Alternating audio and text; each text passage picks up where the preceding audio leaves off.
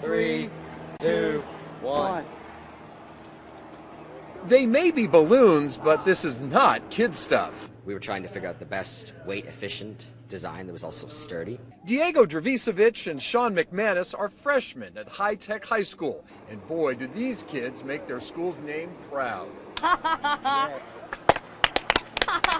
Wednesday's launch is the culmination of a 5-month contest to design a small payload, in this case a small styrofoam cone, loaded with a beacon which will beam back its location.